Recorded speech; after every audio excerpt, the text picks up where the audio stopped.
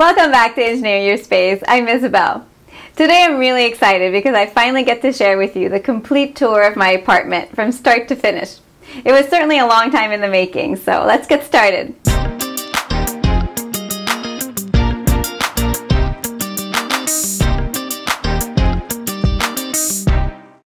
When I moved into this LA apartment, I was basically starting from scratch because I had left most of my things behind in New York. So it was really nice to have a fresh start and really get creative to see how I could make this space my own. I started with the entry, which is really tiny. I made it feel a bit bigger by adding a mirror, and the coat rack that I installed also makes it more functional. Next to the entry is a window. Here I simply replaced the vertical blinds with curtains and added a window cornice. I didn't like looking at the AC unit, so I built a piece of furniture to hide it, but it has a panel that I can take off when I actually need air conditioning. Now moving to the back corner of the living area, here I carved out a space for my home office, and I did that by using bookcases to build a dividing wall that separates the office from the rest of the space. Now moving to the living room. Here I added a rug to define the space, and it also helps break up that wall-to-wall carpet that I really don't like. For the layout, I settled on having the couch and the TV facing each other, and I put up a gallery wall around the TV to help it blend in a bit. I also added color to the back wall, but this time with a panel that I made with a rug. It rests on the floor, so I didn't have to make any holes in the wall. The coffee table was definitely a labor of love from a furniture making class I took. It was a lot of work, but well worth it.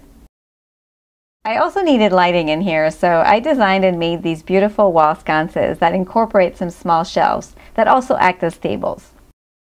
The living room is nice and cozy, and Leah really enjoys taking naps in here in the afternoon. The next room I did was the dining room, and just like the rest of the apartment, it was very plain and boring. For furniture, I customized inexpensive table and chairs from IKEA with a coat of paint and some fabric. I also built an upholstered banquet bench, and I framed it with some custom wall panels that I covered in a beautiful grass cloth. It's really a great place to enjoy a meal with friends. Right off the dining room is the balcony, which turns out is basically the main view of the apartment. So I wanted to make it look really warm and inviting and make it an extension of the apartment.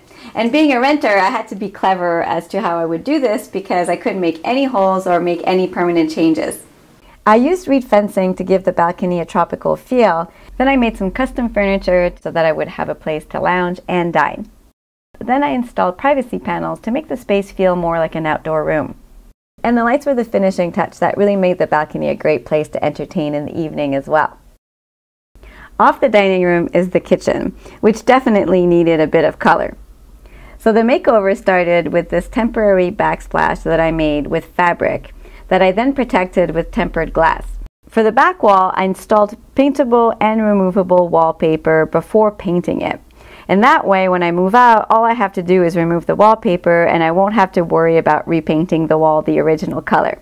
The last couple of touches were under cabinet lighting and creating open shelving above the sink.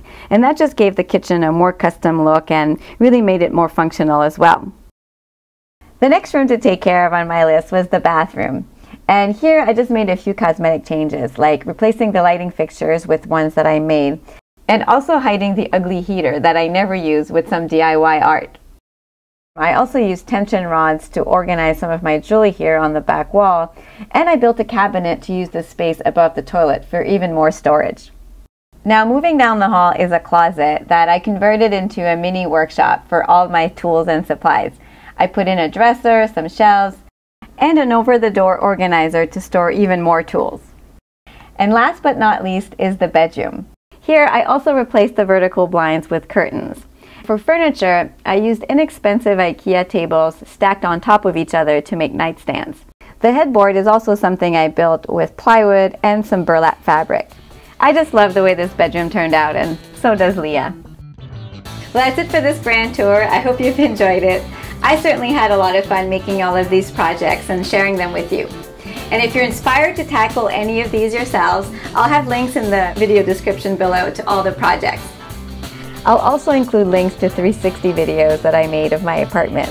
It's really kind of nice because you get to see what the apartment looks like during the day and also in the evening when all the lights are on. Now you might be wondering what I'm going to be up to next now that my apartment is done. And I'm actually working on a lot of exciting projects and videos for you. So the best way to not miss out on anything is to subscribe to my channel. And if you want to know what I'm up to day to day, follow me on Instagram. Thanks for watching, and I'll see you next time.